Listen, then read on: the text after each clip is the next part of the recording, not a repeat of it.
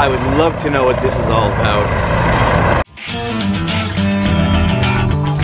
What's up, world? It is John coming to you from the financial district in New York City, and today's vlog has nothing to do with the stock market or the Big Bull or the Freedom Tower. No, no, no.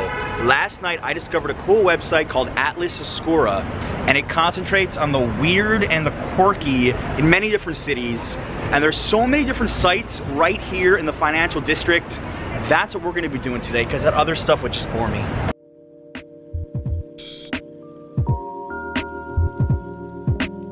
Before we get to our first stop, I want to bring some lunch with me, and one thing I've been neglecting a lot with this channel is street food. That taco truck looks pretty tasty from here.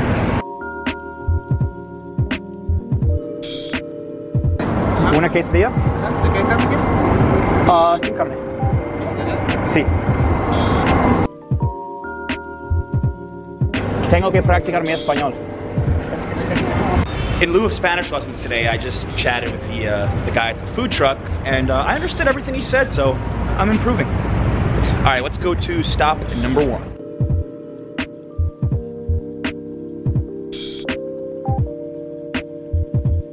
So we made it to what's called the Elevated Acre, and according to this website, it's just a park in the middle of the financial district that's not super popular, not super well known, but it's just this urban oasis, and I better hurry up there before my quesadilla gets cold.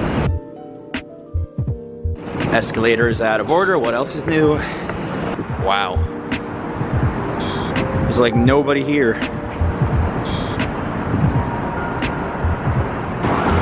All right, so there are a few other people here. I thought I was special. Ta-da! Now that's what I call lunch with a view. An excellent view of the Brooklyn Bridge from here too, if you remember last week's vlog.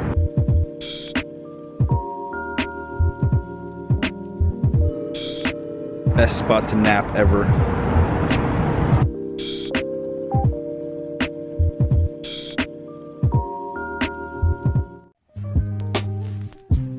Standing in front of 77 Water Street, and on the surface it looks like your average office building in the financial district, but I assure you it's not.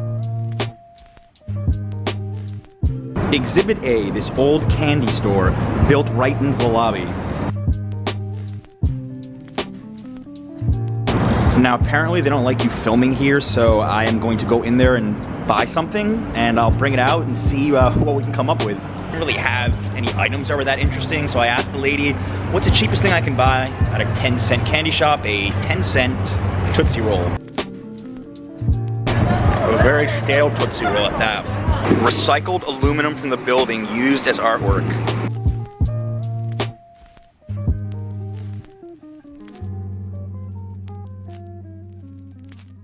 We are walking to Battery Park right now, which is at the bottom of Manhattan. And it's pretty tough to vlog and walk in this city. I almost bumped into a few trees, a few people. It's been fun.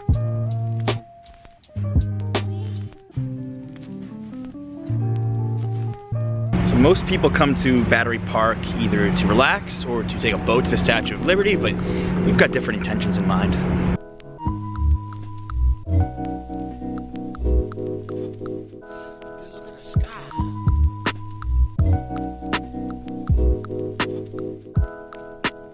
I'm standing in front of the sea glass carousel at the bottom of Battery Park City, and I've walked by here a million times, never even noticed it. I'll tell you guys what though, if this video gets 1,000, you know what, forget 1,000 likes, I'll go ride this thing for free. You want to change? Thank you. Go straight down, okay? Okay.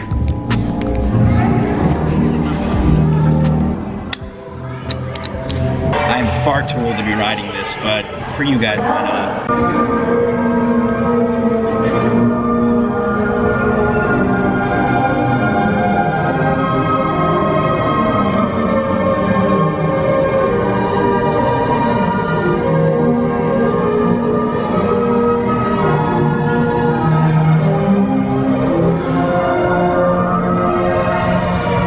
I do recommend you try that. I don't recommend you film the entire time. I'm feeling a little bit seasick right now from that ride going up and down, but I'll make it.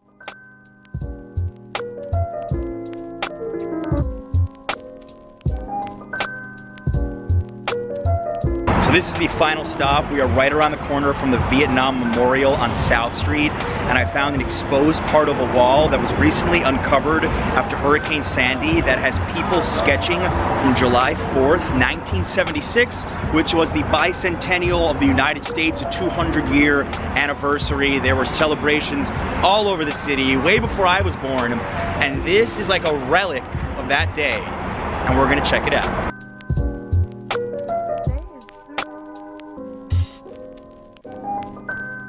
See how some of this wall is covered, and right here is where you get the exposure to the 1976 stuff.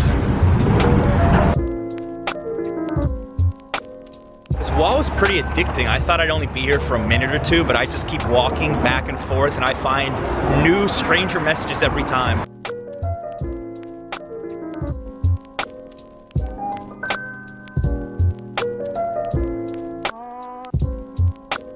New York City is a gold mine for quirky and strange things, and today I proved that within a 5-minute radius in the financial district I could find all these random spots to check out, and you guys can definitely do the same. Let me know in the comments, do you like this type of video? Do you want me to find more odd and unusual things, or do you prefer more mainstream? I know I don't. Definitely be sure to like, share, subscribe to Here Be Barr if you haven't already, and I do have a New York City playlist, so if you're visiting New York, I've got tons and tons of ideas for things to do, and I'm gonna link down below to that as well. Be a part of where you go. Thanks for watching. Hey, this old candy shop built right into the lobby. Oh, and I almost tripped walking. That would've sucked.